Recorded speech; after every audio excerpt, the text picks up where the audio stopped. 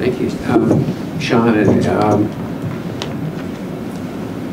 well, I think so far every speaker's talked about the transparency issue. It's been kind of a theme, and the moderators. So I think that I just want to express a lot of frustration in this. I can't believe that the U.S. Congress, the House and the Senate, the President of the United States, and the press corps are so complacent to the corporate demand that all these negotiations be done in secret.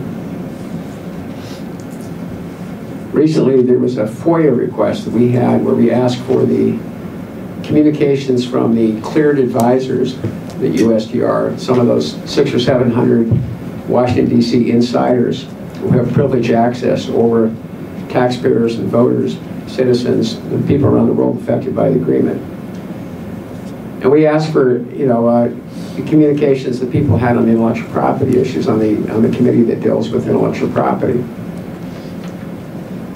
And the contents of all the messages, we got the messages, but the contents were all deleted because they were shielded from FOIA. Now, if anyone in this room, if you're not on one of those advisory boards, writes a letter and asks a government official to do something, that's normally subject to disclosure, so you can see if the agency's is bending to pressure from lobbyists and things like that.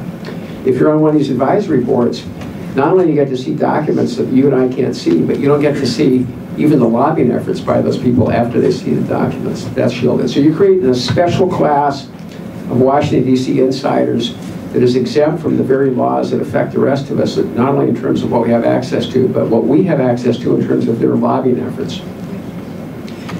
These trade agreements are like a democracy-free zone.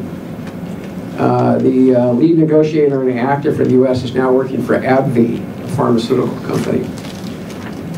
The lead negotiator on the IP chapter for the TPP chapter is now working for the Motion Picture Association in Brussels, Stan McCoy. We have this problem in all over Washington, D.C. This is a big problem. It's a disgrace. And what's happening to us right now is a reflection of the level of corruption that we see right now in Washington, D.C. and the amount of corporate power you see in Europe.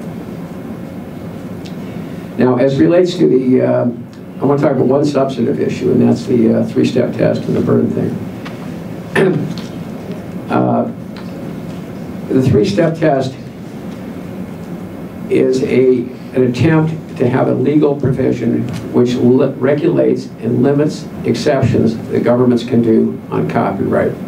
The origins of this was in 1967, and in sort of a convoluted history, it was actually, could reasonably be described as an expansion of the flexibility of governments to issue exceptions, because they took about a dozen areas where the Berne Convention had carved out special areas where you can create exceptions, like quotations, news of the day, public affairs, certain compulsory license of music, things that were established as free areas where countries could roll back rights and create user rights and create exceptions. Education was another area. And they said if something's not covered by any of those Berne exceptions, you can also, as it relates to this reproduction right, you can also, in addition to whatever else you can do, you can create exceptions if they meet the step. And I'm going to read not from the Berne Convention, but the way the WTO then unfortunately repeated this language, but but also it turns out in the spirit of the Berne, which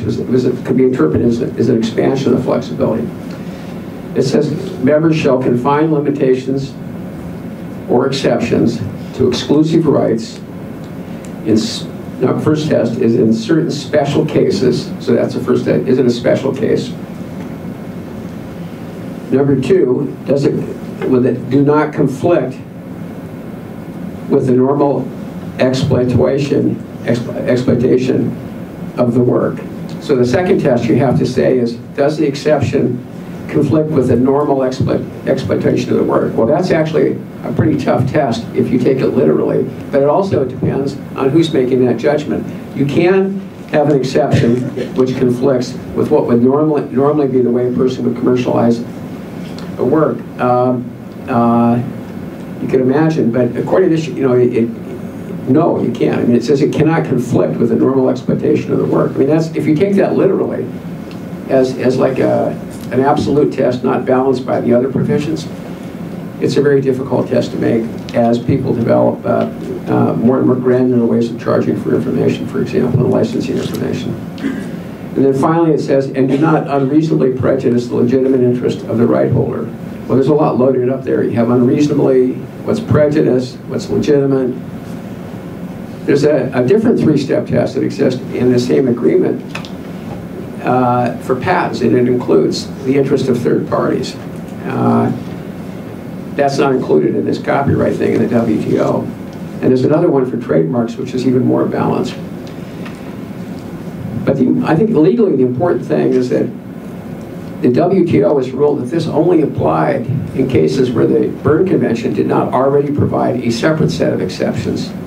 And it does not extend to things which are not part of the WTO agreement or rights that are not sort of spelled out in other agreements. It's sort of not as bad as it sounds in some ways. It doesn't apply to any exception you do. It just applies to certain, and it's nuanced, it's technical. But why is it important? Well, this is basically the high-level regulation of democracy. This is the high-level regulation of when can you roll back copyright.